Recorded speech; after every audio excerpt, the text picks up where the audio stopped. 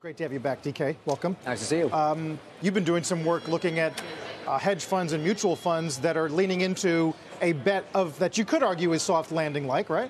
That would be the data that we would look at, which is the ownership of mutual funds relative to their benchmarks and looking at hedge funds in terms of their popular positions. And from a statistical basis or a track record, that portfolio of companies that are overweight and popular among the hedge funds have had a long track record of outperforming. About 58% of the time they tend to outperform. And you have a variety of companies in there. For example, Visa, you look at Wells Fargo, you can look at Humana, you can look at some of the companies in different industries where the analytics behind mutual funds and hedge funds basically correspond, and they tend to overweight those stocks. Right. So is it fair to say that that is a bet on a soft landing or a cyclical recovery?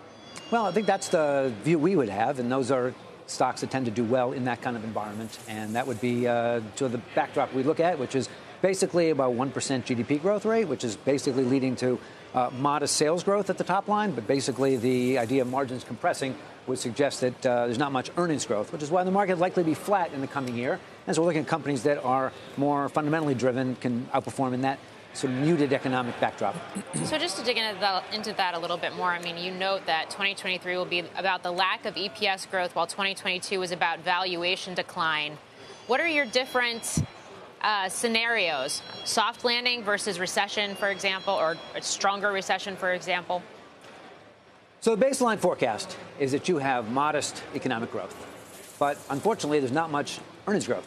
And so, therefore, it relies solely on valuation to drive the return to the overall market. And given where interest rates are and the likelihood that interest rates are likely to rise, difficult to envision a scenario where you have multiples expand beyond where we are now. Mm-hmm. So the market multiple trades at somewhere between 17 and 18 times.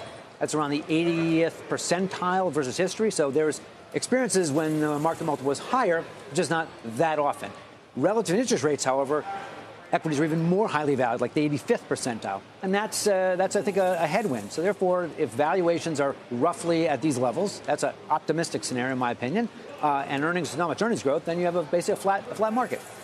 On the other hand, if you had a recession, it's not the base case, but you had earnings probably drop on the order of 11% next year, and that would suggest the market basically ends in a year's time, maybe 37.50. So I think 4,000 to 37.50 is the kind of a range that you're likely to see.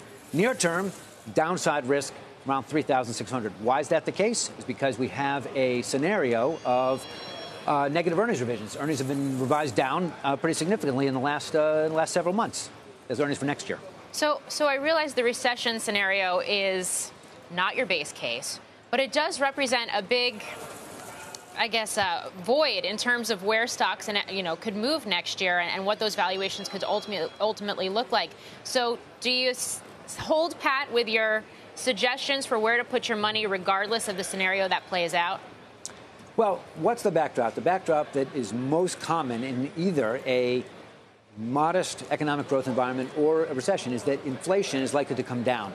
And inflation falling from above trend rates, that is consistent in both those scenarios. And the stocks that do well in that environment tend to be some of the healthcare companies, for example, consumer staples. Those are stocks that in industries. We can look at medical devices as an example of some. In fact, pharmaceuticals, telecom stocks, those are ones that historically have done well in a high inflation but falling inflation environment. And that's likely to be the environment whether we end up in a recession or not. And that's, I think, the more important backdrop.